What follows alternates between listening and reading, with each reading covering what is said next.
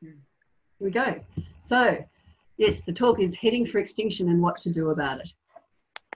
So, I'd just like to acknowledge that where I am, I'm meeting you via my room on the land of the Wurundjeri people of the Kulin Nation, and its sovereignty has not been ceded. We're on stolen land, and they have been rebelling these last 200 years and also trying to stave off extinction. So I'm guessing that you are tuned in tonight because you're not like these guys. They're playing golf as the fire comes down the hill, and that's a classic example of people ignoring the emergency that's all around them. So at the moment we have basically 3 emergencies around us: obviously the virus, obviously the climate, and also the ecological emergency. So part 1 today is tell the truth. What is the truth about how serious things are? Part 2 is, if you accept that it really is that bad, what would you do? How would you act? And part 3 is actually the rationale for civil disobedience. So I hope you're all staying for at least an hour, because the talk goes basically down the emotional slide for half an hour to the depths of depression and despair, and then up to the other side. The whole topic is really quite an emotional one, so it's a process where all sorts of feelings can arise. So it's good to actually spend some time connecting with some of the other audience members, even though we're in this strange Zoom world. So this is where we're going to do our first practice of the breakout rooms. We're going to put you into breakout rooms just for literally 2 minutes with 4 other people. That gives you 30 seconds each to say in one sentence why you're here. Sorry, look, I think we'll give you 3 minutes. There you go, 3 minutes. But just really briefly, who you are, where you're from, and what makes you want to tune into this really depressing sounding talk. There we go. Okay, so this is me, and this is why I'm here. So for a long time, I was just one of those people who cared in a general kind of way about the environment, but I thought really other people were taking care of the problem. I knew there was this thing about climate change, but I thought that it was being taken care of. Technology would solve it. So this is me. The 2 boys are mine. The other 2 are somebody else's. I was focusing on just being a psychologist, being a mum, until someone invited me along to a talk. It was a Darabin Climate Action Now talk, in fact. And at that talk, I saw this graph. And the thing about it, this was 2007. The thing about it was that red line was what was happening in the Arctic. And this was the average of what the scientists thought would happen. The black line, and the blue area is all the different predictions, you know, that from other scientists. And the thing that struck me was that the things that were happening in the Arctic were happening just so much faster than anyone had thought. And if I hadn't been a psychologist, I was going to be a mathematician.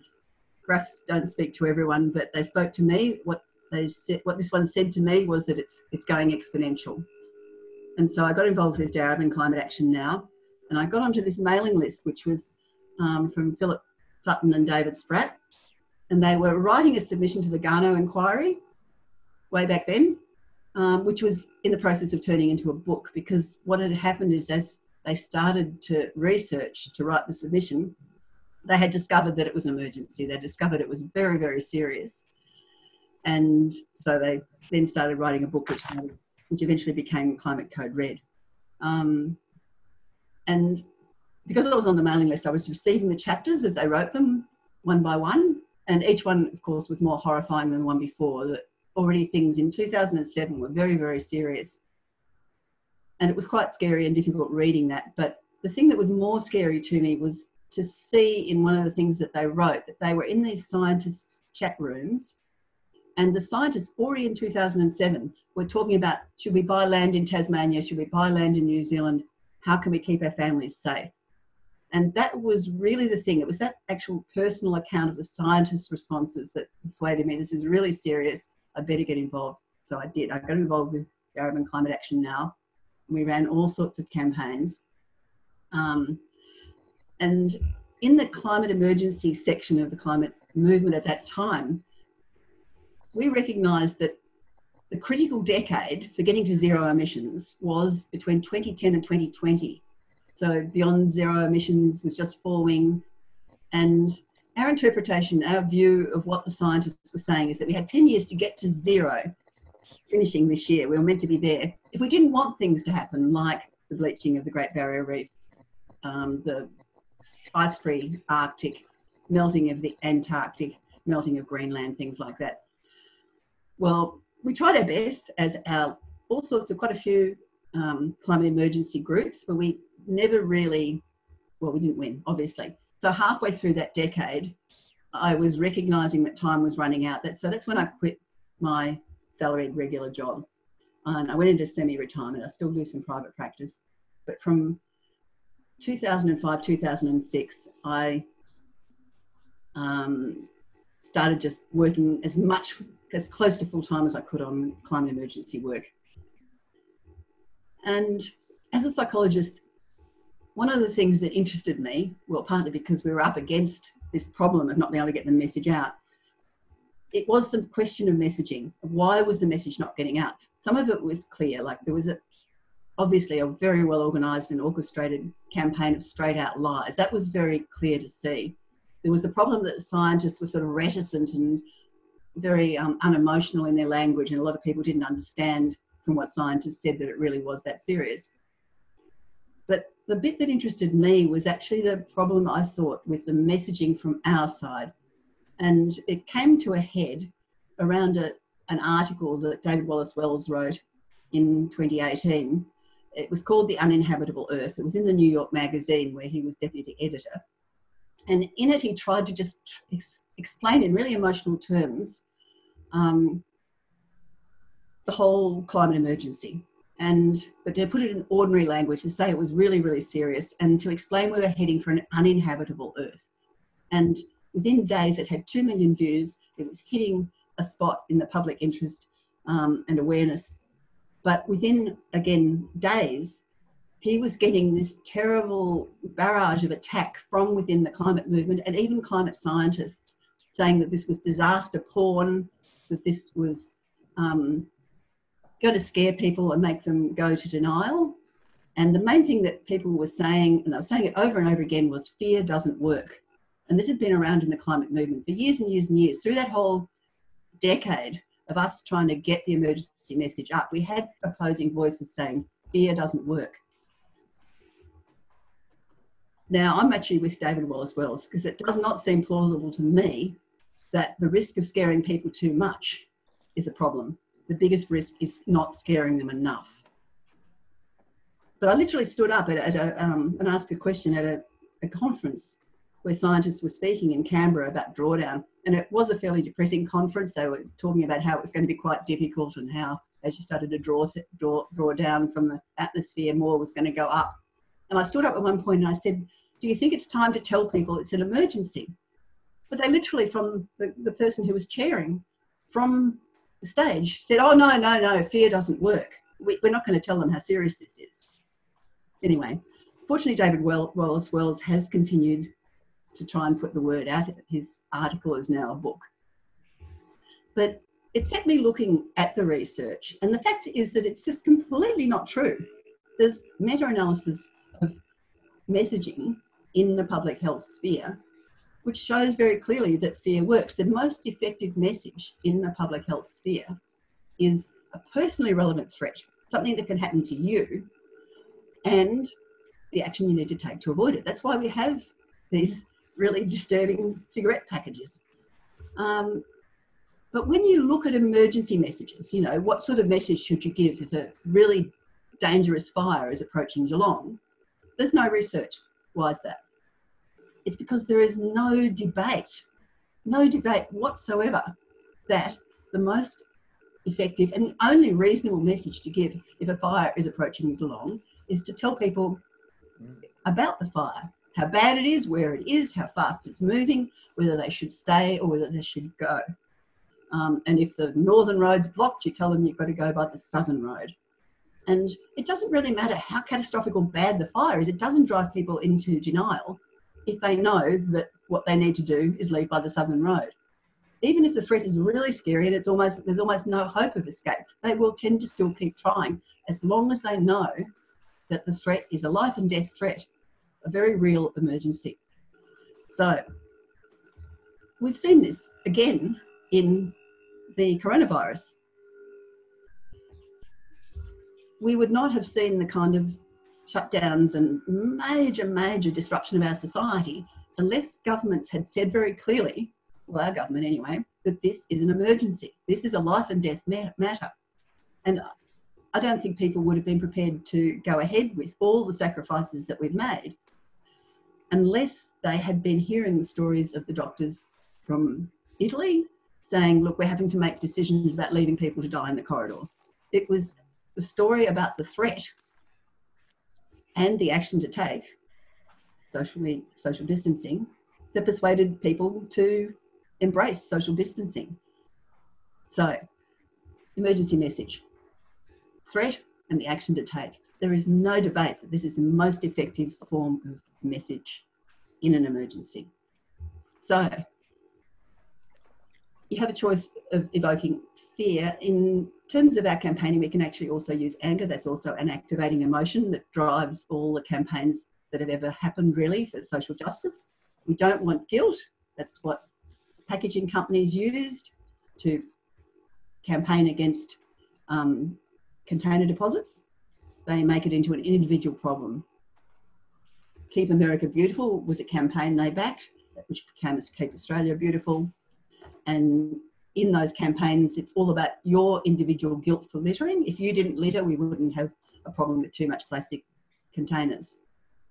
So guilt is takes people and makes them want to stay home and hide on the couch. It does not activate them. And similarly, despair, saying that it's all hopeless is not going to activate anybody. So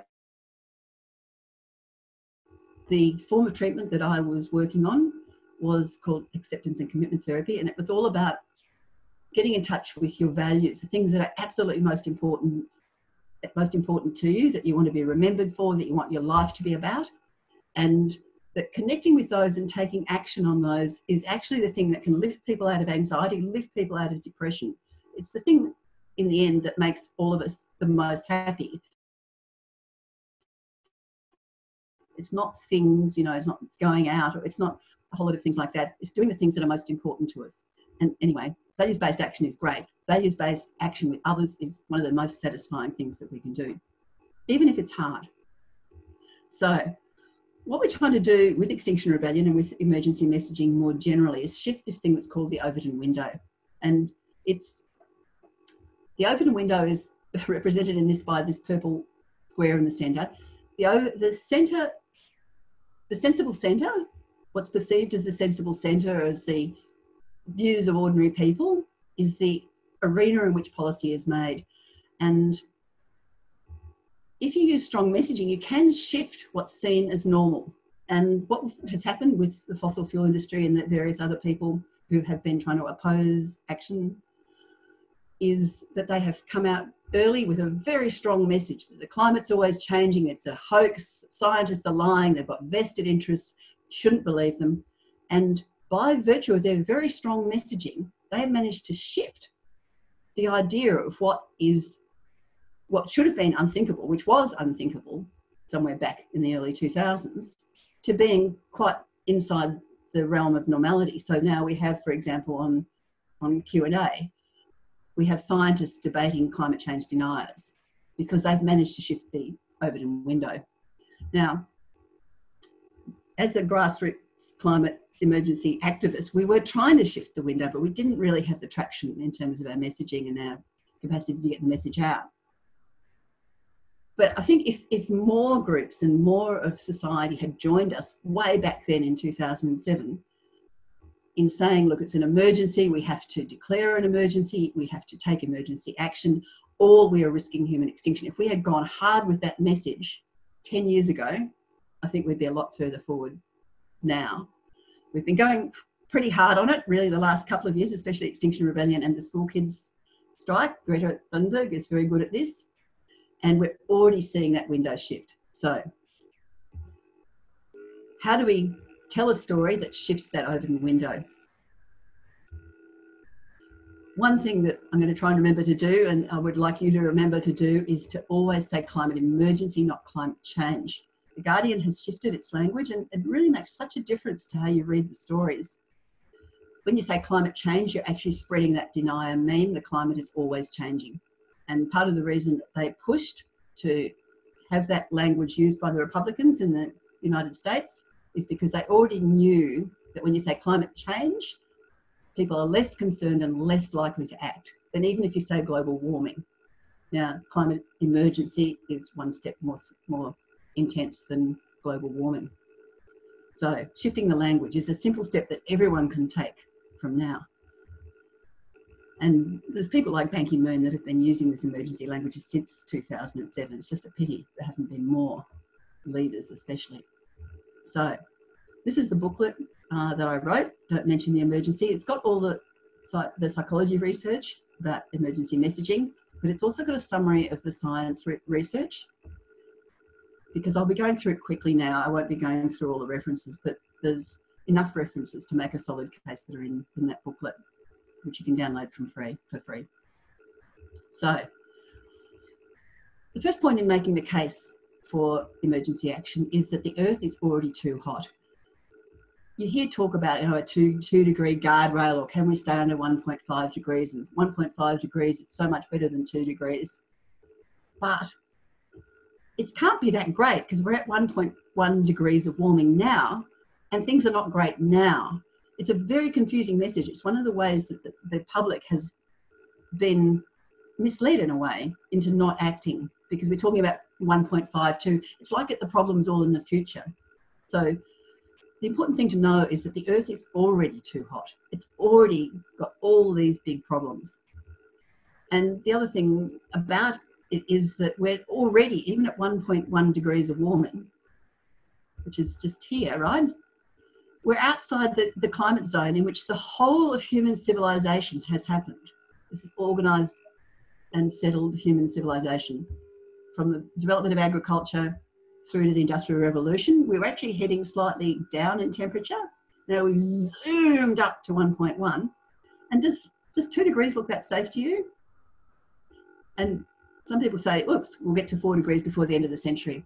So what we're seeing, of course, is unprecedented droughts, unprecedented fires, billions of animals dying in that, 1 billion animals dying in the fires over summer, sea level rises, this is in Kiribati, extreme weather, this is in the Bahamas, and as well as all the disruption to the climate systems, there's the impact on people. And there's been tens of thousands of people dying in heat waves in Europe, and we don't even know how many people die in the heat waves in Asia.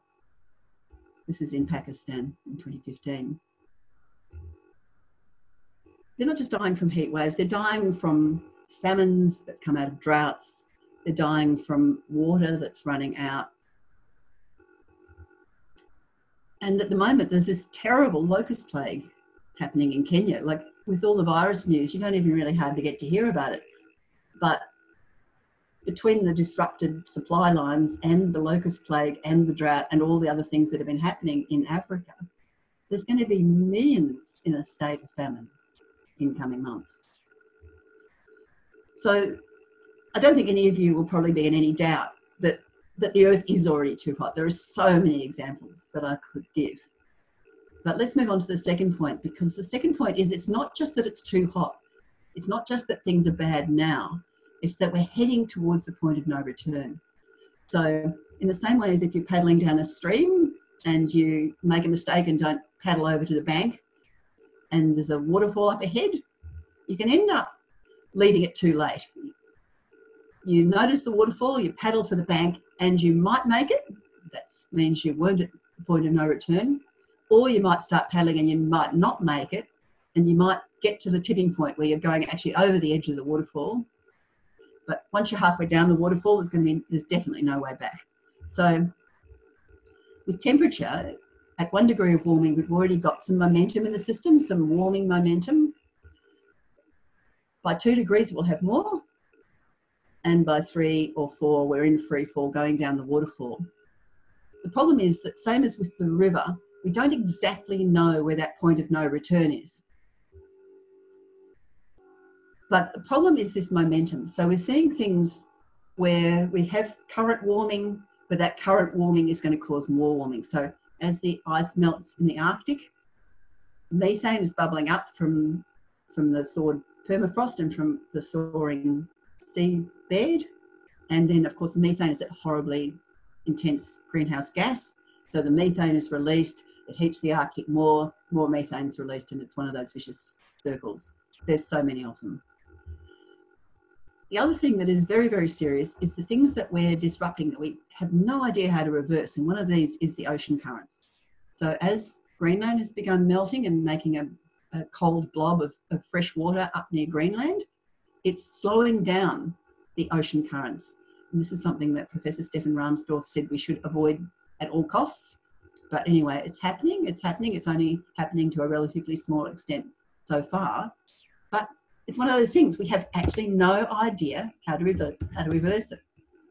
So it's an example of the very serious and accelerating changes that we're already starting off. Again, I won't go through heaps of them. We'll just come to a summary by one of the most eminent scientists in the world. So this is Hans Schellenhuber, advisor to Angela Merkel, advisor to the European Union, founder of the Potsdam Institute. And his summary is that we're reaching the end game and that very soon we have to choose between taking unprecedented action, unprecedented, not even in wartime, the kind of action we have never seen before, or accepting it's been left too late and bear the consequences. And he says the issue is the very survival of our civilization. So we don't need to go through the science, I think, one bit by one bit. The important thing is this overview. We're at the point where we take unprecedented action or it will be too late. That's what one of the most eminent scientists in the world is telling us. And a more detailed, that's an opinion, this is a study. And Wolsteff and Hans Schellenhuber and a number of others did a study looking at the risk of tipping off, of setting off a cascade of tipping points, a cascade of feedbacks. And they're not saying it will happen between 1.5 degrees and 2 degrees of warming, but they're saying, well, they can't exclude it. We could be past the point of no return even before we reach 2 degrees of warming. And staying under 2 degrees, like sometimes you hear it talked about in the media, so it's going to be easy. It's going to be exceptionally difficult. And many people, many scientists will say that the chance of staying under 1.5 degrees now is almost zero. So 1.5 degrees of warming. So this is a 3D graph of the waterfall. And what you can see is up the top there, that we had a planet that was relatively stable in terms of its climate. And we've destabilized it. So we're now in this sort of channel. It's like we're heading for a waterfall. And the danger is that we go past this planetary threshold here and that we're basically over the waterfall and heading towards a hothouse surface, an Earth that is largely or possibly completely uninhabitable. But, oopsie daisy. But we're still up the top here. If we paddle hard for the shore, we can possibly still stabilise it again. So it's like paddling hard for the shore with the waterfall. But we've got to do it now. If we pass the threshold, and that could be before 2 degrees, then it's too late. So the third thing that Extinction Rebellion adds to the mix is that it's not just a climate emergency. It actually is an ecological emergency as well. So there's things that are to do with the climate, like the bleaching of the reef. There's things like the bats falling out of the sky because the weather is so hot. There's things like the dying of the giant kelp forests down in Tasmania, which we can't see, but are home to just a massive amount of wildlife under the sea. This is actually to do with heating, but we're doing other things like wiping out animal species with deforestation. We're in the midst of what scientists are calling the 6th mass extinction. So we're actually having species go extinct as fast now under our influence as happened in those past mass extinctions, with the dinosaurs and so on. Also, we're facing an insect apocalypse. So this is partly to do with our pesticide use. Again, it's not all climate, but it's another way that we're pushing our own survival to the limit. Now, sometimes people say, oh, well, you know, the people will die, but it doesn't really matter. You know, nature will survive. It'll be better for nature. At the moment, we're pushing nature towards a mass extinction as well. And in the past, those mass extinctions have taken millions of years, 2 to 10 million years for nature to recover from the one at the Permian-Triassic period. So David Attenborough is in touch with nature, and his summary is, we cannot be radical enough in dealing with the issues it faces. It's another way of putting the same thing. We're running out of time. We can't mess around. So one of the controversial things that Extinction Rebellion talks about, but so does Breakthrough Institute and David Spratt and Ian Dunlop and crew here in Melbourne, is could humans become extinct?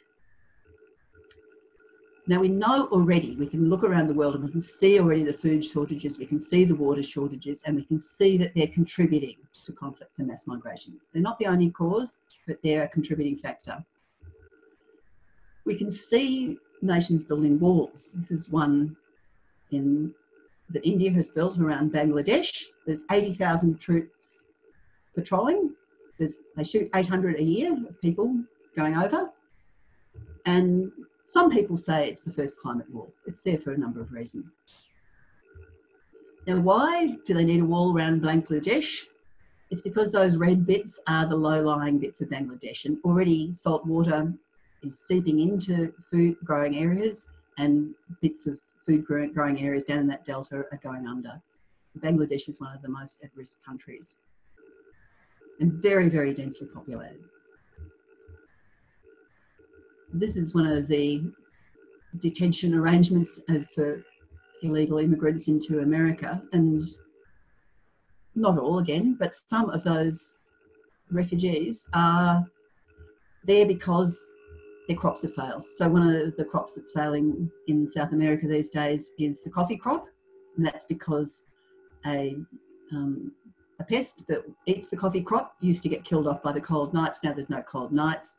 That means that whole large areas now have no coffee crop, have no way of surviving, and they become refugees. So this is just the start, though. This is just the first glimpse of how things might unfold.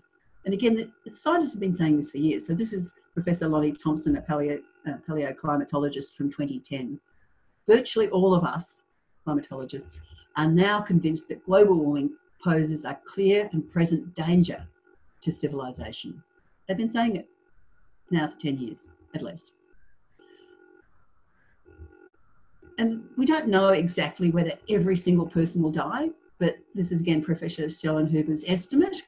He estimates that if we get to 4 degrees of warming later this century, about 2080, we might get to that, the world can support only about 1 billion people. Like, it might be 500 million, it might be 2 billion. But what is the process going to be like between now and 2080? As most people, the majority of people, somehow die from one reason or another, from famine, from flood, from extreme weather, but also from wars as things start to break down. This is how the World Bank puts it, which is a bit euphemistic really, but it's their way of saying the same thing. This is part of our problem, because a lot of these authorities express it in this sort of language. There is no certainty that adaptation to a 4 degrees world is possible. What they mean is we can't adapt, and we're possibly going to, all or most of us or some of us, large numbers of us, are going to die. That's what they mean. But when they put it in those words, most people do not realise how serious it is. So I, having heard what the scientists were up to, what was the first thing I did, of course, buy some land in Tasmania. It's tempting to look for an individual solution, and I have to confess I was looking for one. Campaigning, but as a backstop, as a bolt hole, buy some land in Tasmania. But someone said to me, okay, you're going to buy your land in Tasmania. Are you going to give your kids machine gun lessons too? Now my kids are 30 now, so, but the same thing still applies. None of us would be that great with a machine gun. But if society, if civilization, if organised society breaks down, the fact that we own the title to land in Tasmania, no one's actually going to care. That's the problem. It's the problem, and you can say it's the good news or you can say it's the bad news, because people care, as I said at the start, they care about a personally relevant threat. They care about particularly something that's going to affect them. And there's people who care a lot if it's going to affect poor people in another country, but it's not everyone. Whereas 99.9% of people care if it's coming for us. And the thing about the climate and ecological emergency is it is coming for everybody. The poor are already suffering. The poorest and the people who did the least to cause it, they're already suffering. They're already dying in numbers that we don't even count. But in the end, it's coming for us as well. And if people knew how serious it was and that it is coming for us now, soon, all of us, I think that they would be prepared to take emergency action in the same way as they've been prepared to take action on the pandemic. So this is where ideally we'd go into breakout rooms and you'd have a chance to talk about your feelings about this. I don't know whether to try it again or not, but it's quite important, because I think it's a burden to carry, isn't it? To know this very serious material, to know how serious it is a burden. And all right, we've got some votes for trying the breakout rooms. All right, yeah. We'll just do it very briefly. Okay. But the question is, yeah, if you knew all this already, how do you keep going and how do you manage with the emotional burden of it? And if you're just hearing it for the first time, I feel so bad about that, although I think it's a job that has to be done. So how are you coping with just hearing this? You can see now why I want you to stay for the next half hour after. All right, so let's go into breakout rooms for 5 minutes. I don't know how short that 3 minutes was, so it's really just enough to say just in a sentence or two. A couple of sentences that have feeling words in it. How do you feel hearing this? How do you feel knowing this? And then in 5 minutes, we'll be back again. So anyway, we're on to the uplisting bit now, which is act as though the truth is real. So when we realised back in 2007, 8, 9, 10, that it was an emergency, like we tried to act as though the truth is real, but we just didn't really know what to do. And even up till 2016, when it was 2016 and the reef bleached, we realised this was a moment where we had to really sort of do something, that people had woken up that it really was serious, it was irreversible. And so we launched a petition. It's not really an emergency response, although we did start the council thing as well, and the council thing has gone well. So, but if we were really serious, like if large numbers realised it really was this bad, what would emergency action look like?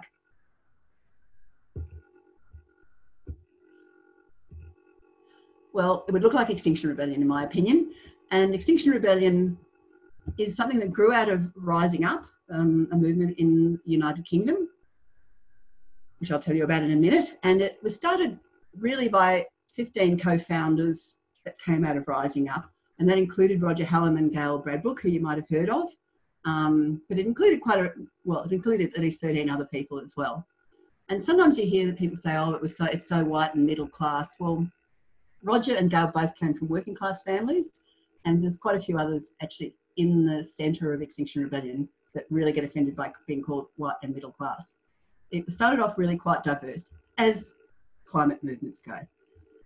So it's got 3 demands, and the first one is tell the truth, and it's tell the truth by declaring a climate and ecological emergency and conveying that it really is that serious. The government has to work with our institutions to tell everyone that it's an emergency.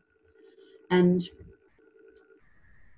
this is important because what we need is a shift into emergency mode, like we've seen with the pandemic, that we have to shift into a whole different way of being, like we do when there's a flood or a fire or a pandemic.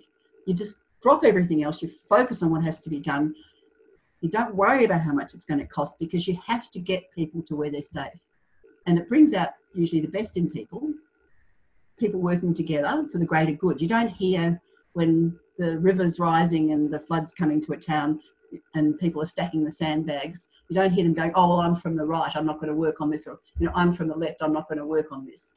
because when it's life and death, you work together. And that's what we have to some extent seen in Australia with the pandemic. The clearer it is that for people that it's a life and death threat to us all, the more people will work together, as long as there's some structures and things that bring people together so they work together well. So that's number one. Number two is we need to get to net zero by 2025. This, to me, is just code for as fast as humanly possible. Until we have this whole different mentality where we just drop everything and do everything that's needed on the emergency as fast as we can. We don't know how fast we could do it. It might be 5 years, it might be 10 years, but we have to go as fast as humanly possible, because the damage that we've already done is terrible. And at any point, it could become irreversible. Any point. Today, yesterday, tomorrow could be that point. So we cannot waste any time. We've also got to look after biodiversity loss, and we've got to halt that mass extinction in its tracks. So the things that you hear mainly as solutions are all the things like solar panels and bike tracks and things like that, and doing houses so that they can be zero emissions. We don't know at this point in history, now we've left it so late, whether we can do a smooth transition where everything just, works out pretty smoothly and we build more solar and everything goes on vaguely the same, or whether it's going to be more like a economic crash and a series of ecological and climate emergencies that we've got to somehow do this transition through. But whether it's bumpy or whether it's smooth, there is no doubt we've just got to do it. We've got to go as fast as we can. We've got to cut the emissions, but we've also got to do drawdown. So initially we'll be cutting the emissions and doing drawdown simultaneously till we get to net zero. Then, since the Earth's already too hot, we've got to keep going, because we've got to get cooler than we are now. And the only way we get cooler than we are now is by taking some of that carbon dioxide out of the atmosphere and putting it back under the ground. Now, there's machines that do that. They're incredibly expensive and not that well tested, but we also have these things that are plants. So that's good. And the positive thing about drawdown is that eminent scientist James Hansen says that if we get to zero very fast, net zero, we can do a large part of the drawdown task to get back to a safe temperature using natural drawdown methods. By revegetating, rewilding, doing our agriculture completely differently, things like this one, which is biochar up the top here, things like growing kelp and then actually dropping it into the bottom of chasms in the sea. There's all sorts of things we can do that are natural and that can draw down a large part of it if we get a move on. But it's not going to look like just a bit of this and a bit of that and life goes on and we still have a new iPhone every second year. It's going to look more like the pandemic, where ordinary life just stops and you move into doing all the stuff that you need to do to make this transition happen at a speed and scale never before seen in peacetime. Even in wartime, it hasn't been this fast. But at least in wartime, we know that can be very fast. So if you look at some of those figures, you can see Germany going from spending a quarter of its economy on the war to 70% in 4 years, USA going from 1% to 42%. If you think it's life and death, then this whole thing about, we can't afford it, just drops out of the picture and you just do whatever it takes. I'm looking forward to seeing some graphs about the spending on the pandemic. It still won't be probably as much as that, but it is quite startling how much has been found to spend on the pandemic within a matter of weeks. So the good thing about those drawdown techniques is that as you rewild and change how you do your agriculture, you actually are also working on the biodiversity problem. So that's number two. Number three is one that I initially could not understand. It's that the government must create and be led by the decisions of a citizens' assembly on climate and ecological justice. I mean, one of the things we are seeing with the pandemic is that in emergency mode, you sometimes get almost like an improvement in democracy, but you also can get a deterioration in democracy. And some of these decisions about exactly how we make the transition fast and so it's fair are the kind of ones that governments are going to find hard to make. It's partly because of all the vested interests. So one of the things that Extinction Rebellion says is we've got to get the voice of the ordinary people into the political decision making around the hard decisions. Because what we know is that actually our political system is broken at the moment. we had what was just called the climate election, right? But we also had a coal billionaire spending $80 million on influencing the outcome. And we ended up with the guy with the coal, even though 2/3 of Australians by late last year believed it was a climate emergency. And I don't know how many of us really vote for all the oil wars and things that we've been part of. We've got a media that's not telling the truth, and it actually has an enormous impact on how we view the world. And it's not sort of a recent problem, it's one that goes right back in history with colonialisation and, again, the way that was portrayed to people so that people thought it was all fine. So our political system is actually broken at the moment. And one of the obvious things about that is that the ordinary common sense of ordinary people is not much reflected in political decisions. So there's 99% of us probably that would like to leave a habitable planet for our kids, but it's just not reflected in the political system.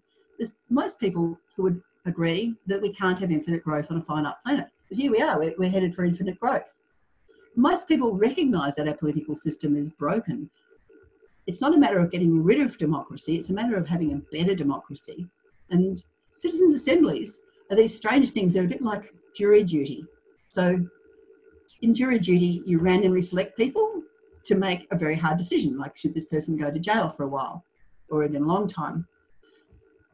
Citizens' assemblies are also randomly selected. They're selected so that they represent the demographics of the population, and they're used to break political deadlocks often. So the nuclear waste decision, whether they had a nuclear waste dump in South Australia, was deliberated on by a citizens' jury.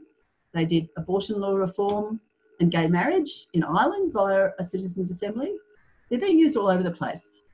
And it's because there's a whole lot of stuff that actually ordinary people, using ordinary common sense in a well-held deliberative space, can make decisions on that politicians can't, because they've got vested interests, pressuring them from all sides, plus this fear of not getting re-elected.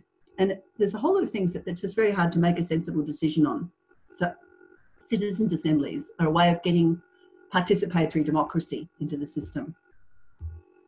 So those are the three demands, but of course the devil is in the detail of how we're going to win on these, because we've done our petitions and things and we're going a bit too slowly, much too slowly. So one of the things I find most encouraging is that, as well as there being climate tipping points where you start off slow and then you get out of control, the same thing can happen in reverse, I think, with social tipping points, where you campaign and it doesn't seem like you're getting anywhere. But then suddenly some spark and off it goes. It's hard to imagine, really, isn't it, that Greta was one kid outside the Swedish Parliament back in August 2018. She was one. The most recent set of school strikes, I think, was 7 million, something like that. Even by sort of August, September, October, November, December, like within 4 or 5 months already, it was from one person to 20,000. And then another 4 or 5 months later, 1.5 million. This is an incredible exponential process. And Extinction Rebellion has been the same. Oh no. Oh, this is the way to do another thing wrong. I just went accidentally to the end of the whole thing. Oh dear me. Now you've sent the whole presentation backwards. Okay. Nearly there. Okay, there's the school strike again. All right. Yeah, so Greta, as I said, is an absolute mistress of emergency messaging. I want you to act as though the house is on fire, because it is. I mean, this is just the most beautifully evocative emergency message. Now, many movements have been stuck where the climate movement is today, like the campaigns for civil rights in the US or for women's votes.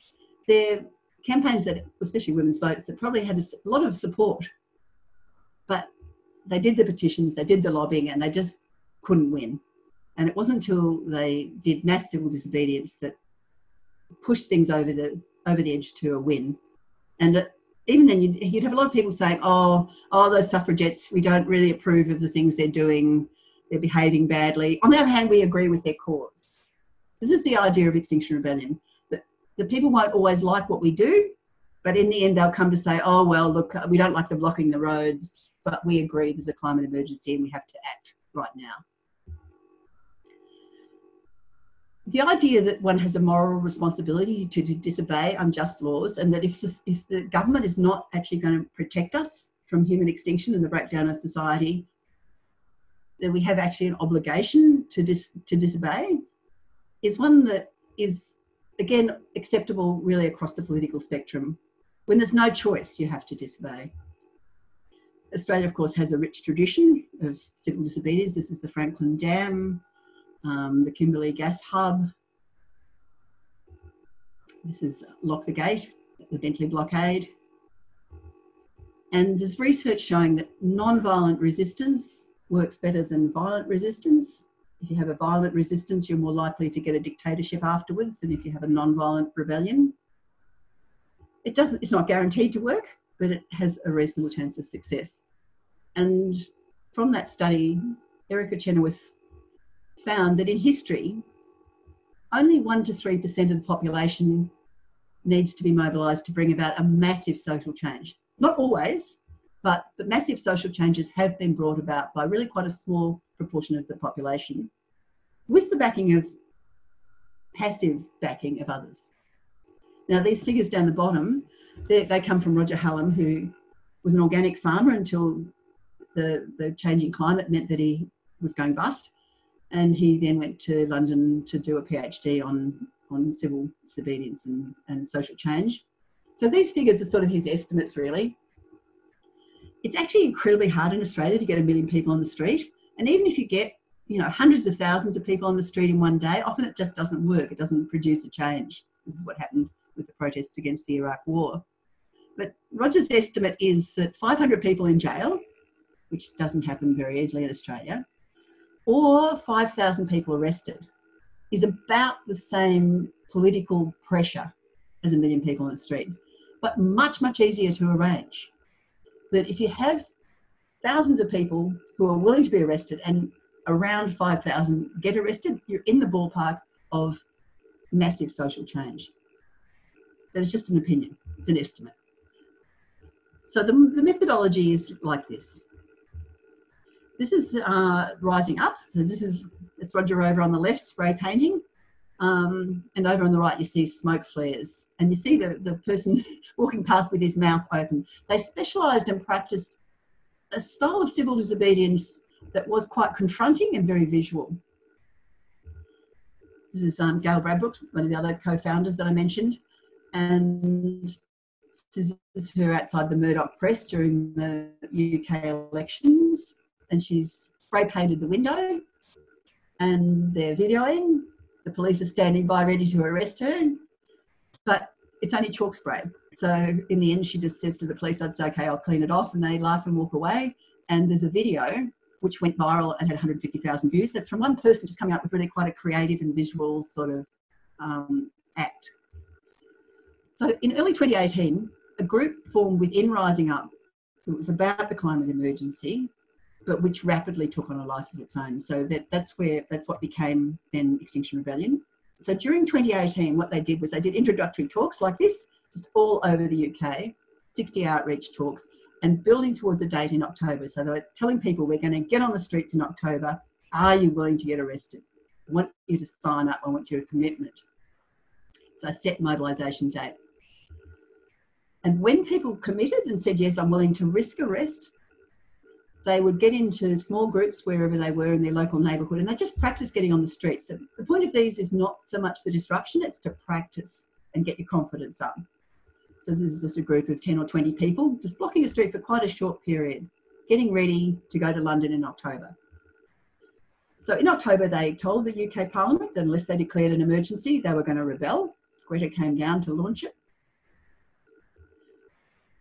But of course, by November, the UK government had not declared an emergency. So at that point, they had about 6,000 people willing to risk arrest, well, at least willing to get on the bridge for a while. So they blocked off 5 bridges in London. They only were there for 2 or 3 hours. There was about 70 arrests. But that was the beginning of the rebellion. So they kept on going then with other actions. They joined in with getting councils to declare a climate emergency, and they did some actions that put pressure on the City of London, and they declared an emergency that was just shortly after in December. They did some, again, very visual, high impact, emotional style actions like this one, which is Blood of Our Children, which is using completely non-toxic blood-like liquid, but it's symbolising that our children will die unless we act, which is a very strong message. 24 people willing to be arrested. In fact, in the end, nobody was arrested, but front page of The Guardian. And they were working up to April. Now, by April, the rebellion had spread all around the world to 70 countries. Again, this exponential growth. Well, not all 70 did a rebellion in April, but quite a few did. But by April in the UK, they had enough people to hold 5 locations in London for 11 days. 11 days. Not 5,000 arrests, but they had 1,000 arrests. And part of the way they held the streets was things like this pink boat. So it was sort of stage as well, so that there's people coming and listening, and atmosphere of fun, entertainment. And as the police would move in to try and tow away the pink boat, people would come, people willing to risk arrest, and would glue their hands on it. So in fact, it was very hard to move. And it took days and days for the police to work out how to actually remove the pink boat. This is partly how they managed to hold the streets for 11 days. One of the things Extinction Rebellion does is it really tries to involve a whole range of people, including people from all walks of life and including some people who are unusual, because that's how you convey that you are the 99%, and that's how you get the 99% to come and join you. And treating the police too as human beings, because again, that's how you get the 99% to come and join you. If you're rude and nasty and aggressive, you won't get people coming to join you. So in the block bridges, it was also fun. There was a skate rink, skateboarding rink. There's a lot of very beautiful artwork and props that are part of Extinction Rebellion. There's the Red Rebels that now replicated all around the world in a lot of cities.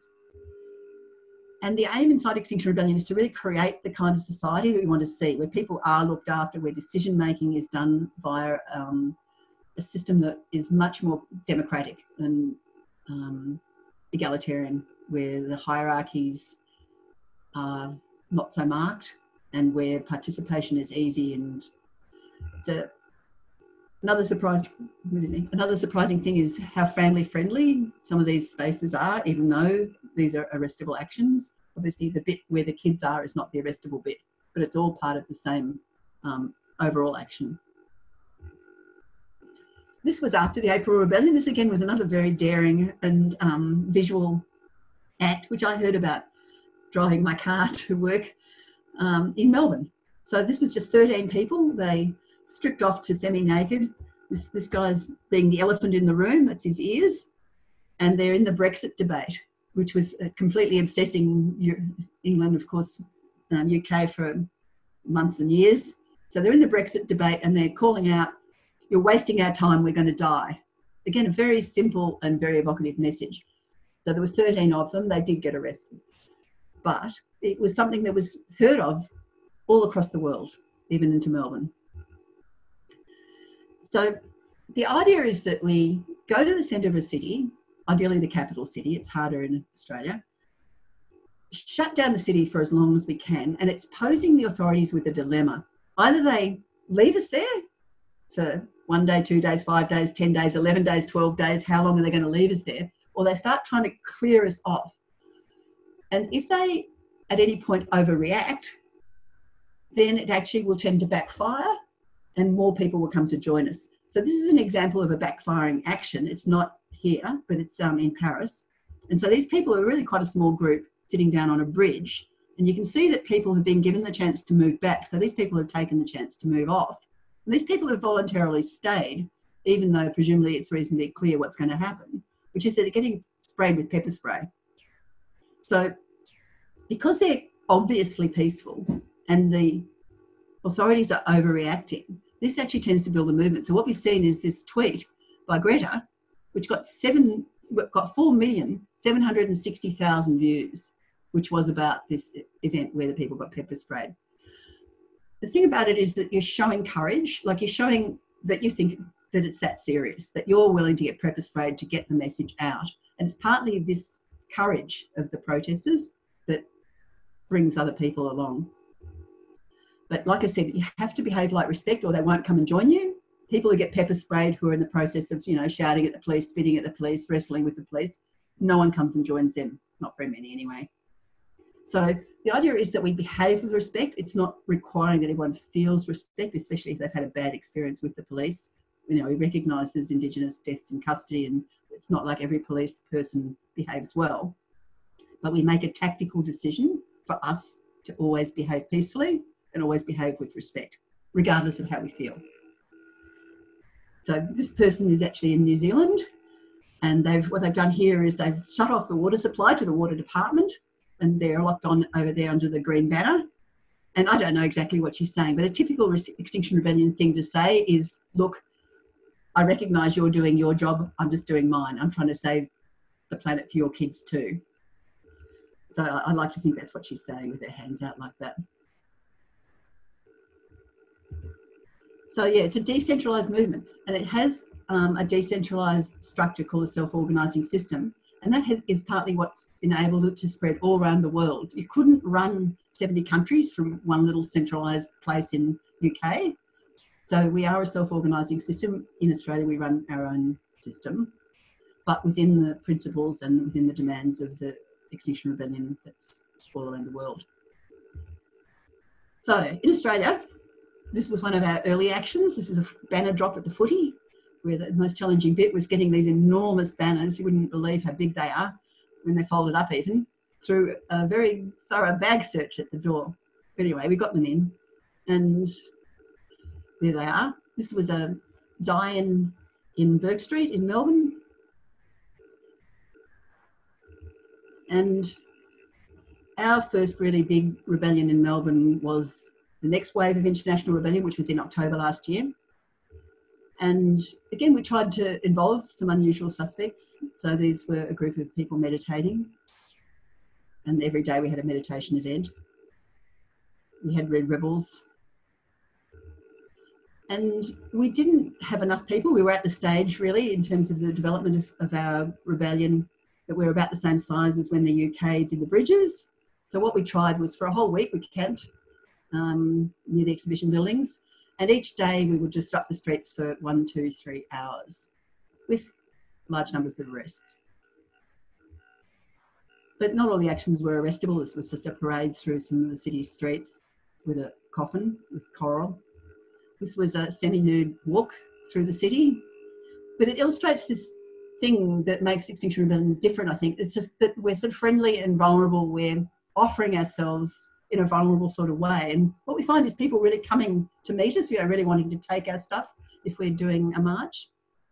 So this was a rebel who was part of the march, handing out an underwear shop. I thought it was such a great moment. And we finished off the week with some civil disobedience. And again, this is another amazing Melbourne thing that's gone viral all around the world. So this was disrupting the streets, but we were dancing to a very beautifully choreographed version of Staying Alive. Yes, and now all around the world, cities have done that kind of disruption. So it's this mixture of really quite courageous and difficult action with fun and a really nice feeling of connection. And sometimes people say, oh, well, aren't you just making all the motorists cross by disrupting the streets? Well, this was a very critical article that was in The Age about commuters being furious about the disruption we'd caused. This is part of the way through the week.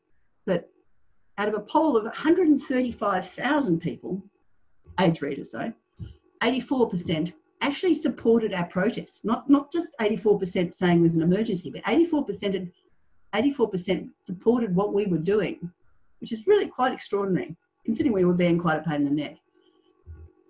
So straight after our disruption came 3 climate emergency declaration motions. I don't know how many you heard of. 2 went to the lower house and 1 went to the Senate. The lower house ones were narrowly defeated. The Senate one was drawn, but that's not enough to get it up. We saw Labor massively shift their position. They were in the process of reviewing their policies and maybe weakening them following their election defeat. But they, in the process of this of bringing these emotions to the parliament, they were, well, particularly Mark Butler, putting out these tweets saying Labor will declare a climate emergency. It was an enormous and sudden shift, and I cannot see anything that prompted it, really, with the exception of our wave of rebellion.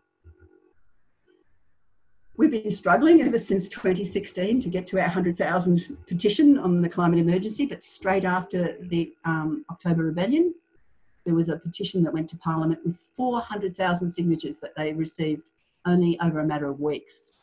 So we're seeing a big shift in the Overton window through disruptive civil disobedience. So this is where we'll let you have a proper discussion. Oh dear, it's getting late though. But yeah, in theory this goes till 9:30, right?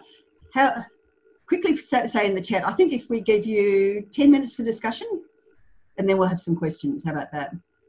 So 10 minutes in the breakout groups. Breakout rooms. You can express an opinion if you want longer or shorter, but do it now. But we'll try and make sure you get 10 minutes, because the question is like this: if you knew Hitler was coming, what would you be prepared to do to stop all the things that happened from what Hitler did? If you know, like, I don't know, I hope that you accept what I'm saying, that it really is going to be that serious. This is hundreds of millions, this is billions of people who are going to die. And possibly the whole of everything that we've built up through the whole of organised society is going to be destroyed. What are you willing to do? And it's, you know, it's natural. My natural tendency is to leave it to someone else. And my natural tendency was to not want to get arrested. Because I'm a psychologist, I knew I'd have to defend my registration. So my first thought is, oh, well, maybe someone else can do it. But look, my second thought is, really, what is going to matter in this period? When I look back, what will I want to be able to say? And I'm going to want to be able to say, I did everything that I could. So anyway, this period of discussion is just for you to mull over whether there's some way you can contribute and help. Like, it's not like everyone has to get arrested in the Extinction Rebellion. For every person who gets arrested, there's 10 or 20 that help just by making flags or doing social media. It doesn't have to be with Extinction Rebellion. There are other things you can do. But what's the most you can do? What's the most you're prepared to do to try and save us from this multi-emergency combination? So we've got a question along the line of it's all about the money. Follow the money and get people to stop spending on the things that we don't like, and that will change life. And from another angle, isn't it better to donate money to support causes like solar farms, batteries, etc.? Okay, so look, I think it's true. Like, people have been running very good campaigns on divestment and all sorts of attempts to shift the money in various ways. And they're absolutely great campaigns. But the thing is, we've run out of time. So I think we have to supplement them. Like, we have to keep shifting our money, no doubt about that. We have to supplement them with civil disobedience. And so I would really like you to give your money to Extinction Rebellion, because I think, well, shift your money to a different fund as well. But if you can spare a donation for Extinction Rebellion, us sitting in the streets and blocking the traffic is going to really amplify the effects of you shifting your money. And what got a very practical question for you, Jane. If you get arrested, do you end up with a police record that will affect your travel prospects if you ever want to travel? I think it can affect your travel prospects to the US. So I can't promise you that it won't, but it probably won't. It won't. I think even with the US, they don't keep you out, but you have to go through a bit of a process to get a visa. Well, they just check you didn't get your conviction for, you know, drugs or violence or something like that. So look, it can affect you. On the other hand, I think to me, it's like, you know, in the Vietnam War, there was the conscientious objectors, and for a while they had the police chasing them, and, you know, if they got caught, they were going to jail. But several years later, when people said, look, really, was that really a just war? Maybe we shouldn't have been there. They were the heroes, and they had all their convictions squashed.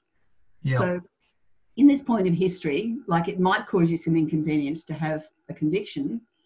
On the other hand, when you look back, will you care that you had some inconvenience in terms of where you could travel? Or will you care that you were part of this great movement that changed the whole of human history? So there's no guarantees. it can cause you some inconvenience. I did actually have a conviction from when I was at uni, which I went through my entire career as a psychologist having to confess every time I went for a job.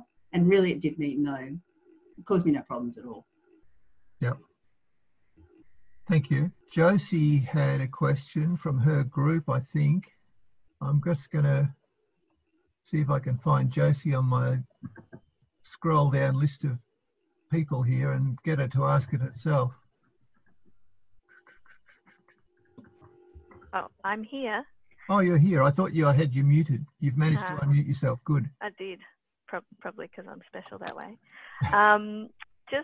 Yeah, so our group, we had a farmer involved in our group who was talking about the action that he's taking and with some other people to put carbon back into the soil, so take it out of the air and put it back into the soil, which was lovely. And so I was wondering whether you were looking at, because we were talking about how it would be good to get those kind of really respected grassroots sectors to help to lead the way to influencing this situation. So we were wondering whether you had any thing going on to bring those kind of sectors on board in significant ways. Look, the broader climate movement has all sorts of efforts to reach out. You know, there's Farmers for Climate Action, and there's all sorts of efforts to try and, you know, organise the regenerative farmers and all that sort of thing. When Lock the Gate won the gas ban in Victoria, it was literally, they decided that the final thing that kicked the government over was farmers were going to ride up Bourke Street on their horses, and then they put a ban on fracking. So yeah, my dream is for Extinction Rebellion. We don't need every farmer. We just need half a dozen or a dozen to ride up the main street on their horses or on their tractors, and it would be enormously effective. It's the same thing. We don't need every farmer on board, but if we could find 1 or 2% of farmers that would help us out, it would be enormously effective. So we have Extinction Rebellion groups in a lot of country towns. And again, it's not everyone's cup of tea. Not everyone comes to join the Extinction Rebellion group. But yeah, country people are really important because they are influential with the conservative side of politics. Anyone else? Jane, I've unmuted myself. Can you hear me? Yes, we can. Yeah. It's Marianne. I'm just wondering, since we locked down, what's Extinction Rebellion sort of planning for the next few weeks or months? So yes, things are different since the virus, but we are doing stuff. There you go. Great. Like I said, it shows that we can make big changes fast, and we've got a big opportunity. So one of the things we're doing, and the UK, in fact, stay tuned for the news in the United Kingdom. They're starting to paint the streets tonight, their time. So in about a day time, you know, in 12 hours or so here. And what they're going to do is they're going to print posters, and in the UK, the government is already bailing out some of the fossil fuel companies, and they're going to stick giant posters while they exercise. On that part of their exercise route, they're going to go past in the night and stick a giant poster over the join of the doors of these companies, that in the morning they actually have to break the poster to get into the building, and they're going to just put it all over social media. So that's one thing. That's what they're doing in the UK. And the meeting that almost made me late for this talk was Paint the Streets in Australia. So they're looking at similar stuff in Australia, and it involves just stenciling and postering. Exactly what the stenciling and postering will target is still to be decided. But the aim at this point is to keep ourselves safe, to stick inside the laws about public health, but to still do some disruption. And as soon as we can, you know, be out on the streets in any form, we'll probably be doing things like people have been doing in protests in other countries, where you actually, one country, they did just lines in the square, you know, 6 feet apart, and then lined up on those, 2 meters apart.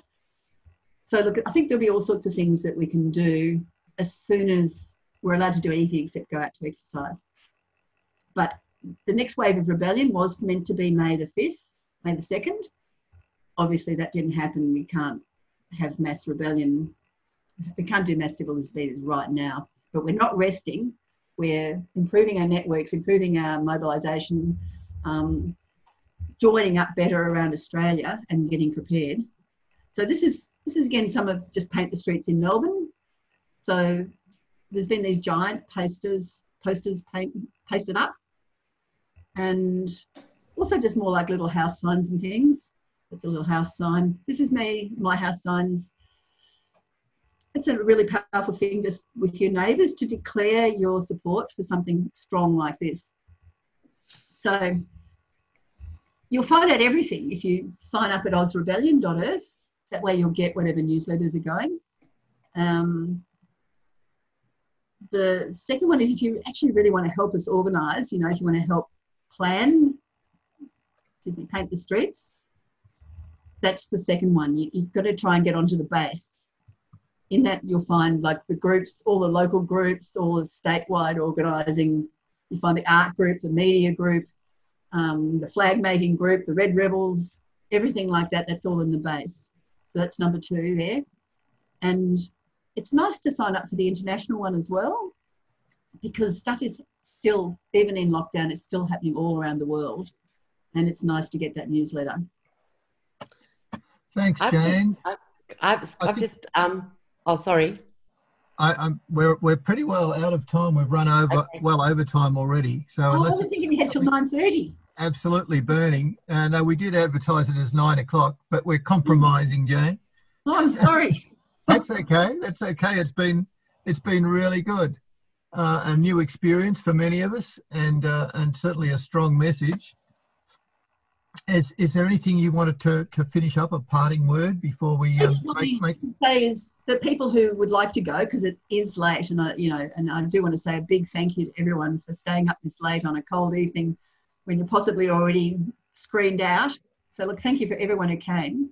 And if there's anyone who'd like to stay around and get a chance to ask more questions, that you're very welcome. But yeah, why don't we sign off and finish the recording and let people go? Well, I have got a couple of things to mention. First of all, yes, that's what I mean. That is that we do have a follow-up event, and I'm going to put on one of our committee members, Alistair, to talk about that. Alistair, you're already unmuted. Yes. Well, hello everyone. Thank you very much for listening. If these ideas have inspired you or made you anxious and worried, I suppose that's not the end of the world. No pun intended. So what I will suggest then is this. There's an event that Humanists are putting on, a discussion event with Jim Crossthwaite and I, where we'll have a chance to discuss climate anxiety and how humanism and humanist values directly engage with climate issues. So if you're interested in engaging with this issue more and continue this discussion, then please go on the website. We'll post a link. And if you have any ideas for other events, discussions on this issue or any other, please contact us on the committee. We're desperate to hear new ideas, although we've got lots in store. So yes, thank you very much for coming, and this discussion does continue. It always will. Thanks, Alistair. No problem. Okay. Put it back to Jane. Anyone who would like to leave the meeting, it's just that little red leave meeting down in your bottom right-hand corner. And to those who are leaving, goodbye. Well, yes, and thank you for coming along, and thanks for supporting our first big online event. We are planning more like it, so I hope you'll recognise that we've learned a bit tonight, and we'll keep learning and practice a bit more. And just keep watching our websites, our Facebook, our Meetup. And if you're a subscriber to our email, that'll be the easiest way to get things. I'll let you go back to Jane now. Okay, so look, don't feel embarrassed about hitting leave because it's, time to go to bed. But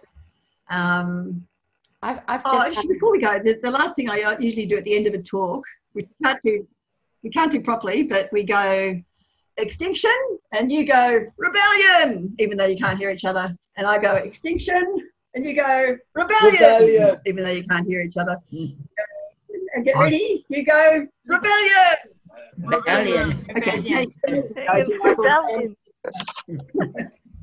Thanks for coming. It's so many people. It's been very exciting.